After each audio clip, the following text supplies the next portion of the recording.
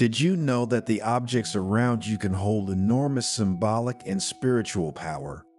Did you know that every single object you come into contact with emanates and transfers energies?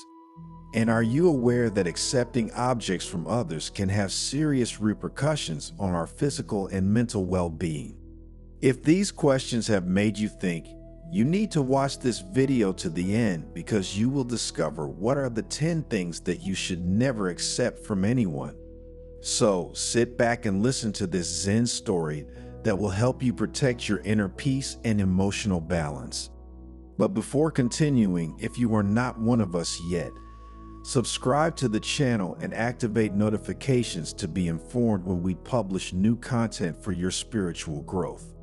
The wise and ancient monk Shuzo, keeper of ancient secrets and profound spiritual truths, was revered by all for his profound understanding of life and the energy that permeates it. One day, as his disciples gathered around him in the monastery cloister, Shuzo began to speak about the importance of discerning the energy surrounding the objects in our lives. Have you ever thought about the energy that surrounds what we possess? Asked the wise monk, scanning the faces of his disciples for curiosity and expectation.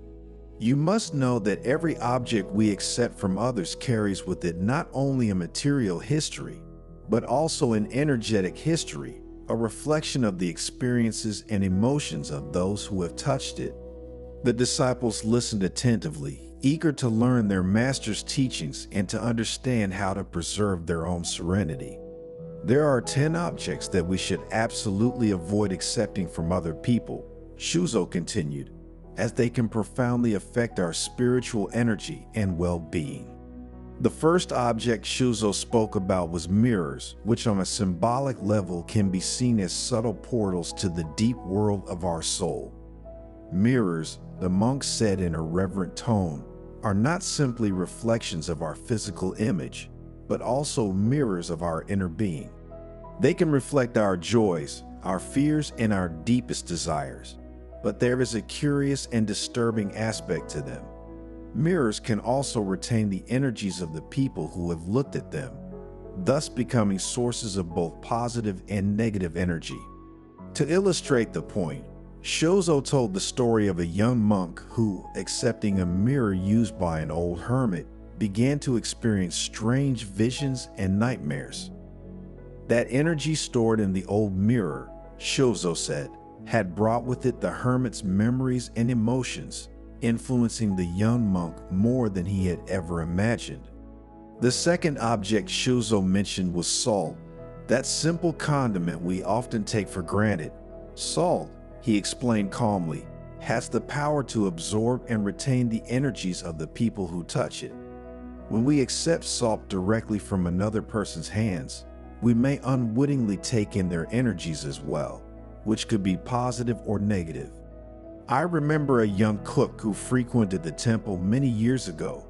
One day he accepted some salt from a traveler, and from that moment on, while cooking, he began to experience a strange feeling of oppression and bad mood.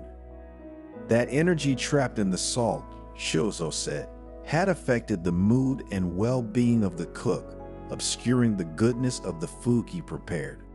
The third object Shuzo spoke of was the used mattresses, those guardians of sleep and rest. Mattresses, he said solemnly, are not only places where we rest our bodies, but also reservoirs of energy accumulated over time. Accepting a mattress used by other people could also mean welcoming their energies, which could profoundly influence the quality of our sleep and our inner peace.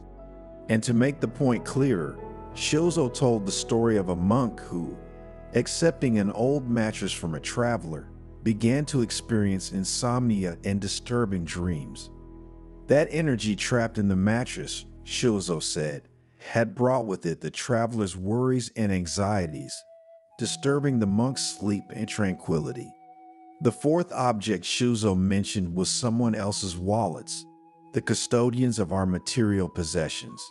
Wallets, Shuzo said with a sigh, are not just containers of money, they are also reservoirs of the financial and emotional energies of the people who have touched them. So, accepting a used wallet from another person could mean accepting their energies too, and these could influence, negatively, our financial situation and our emotional state.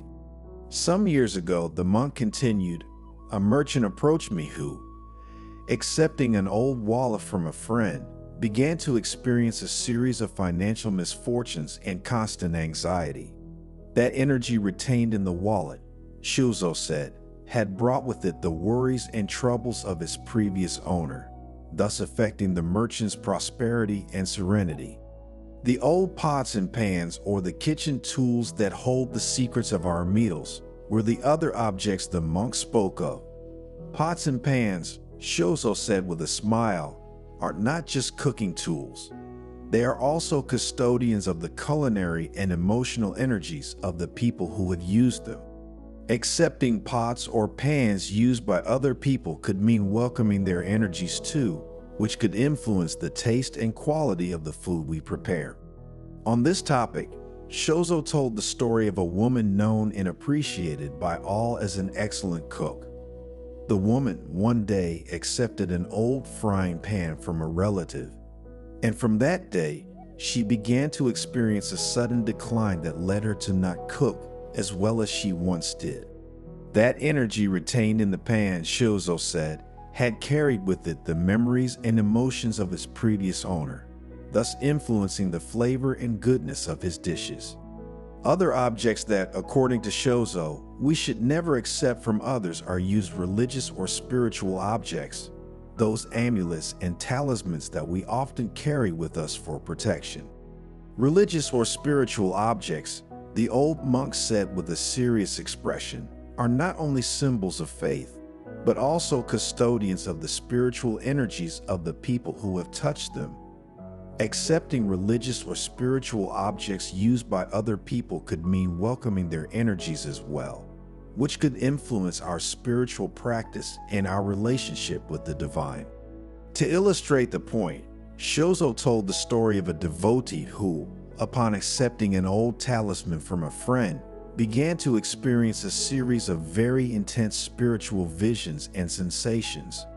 That energy held in the talisman, Shuzo said, had carried with it the experiences and emotions of its previous owner, thus strengthening the spiritual bond and protection of the devotee.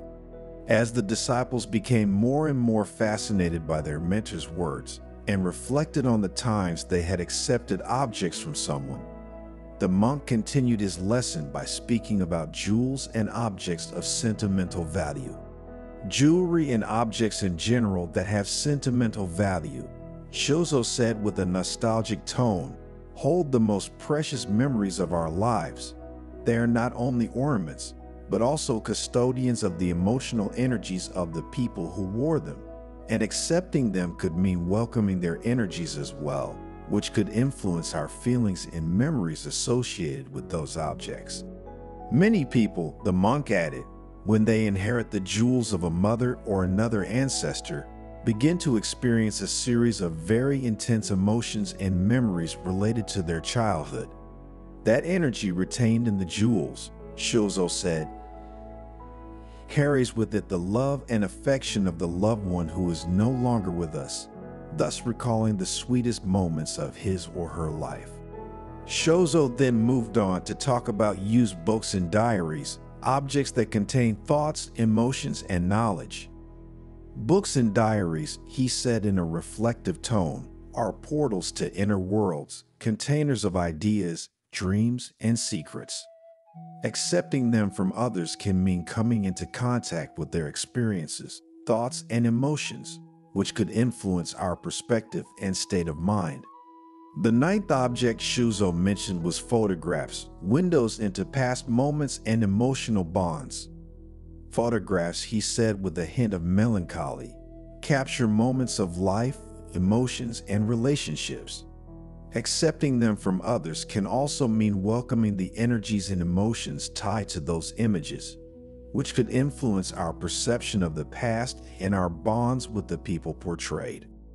Finally, Shuzo spoke of unwanted gifts, objects received without real enthusiasm or appreciation.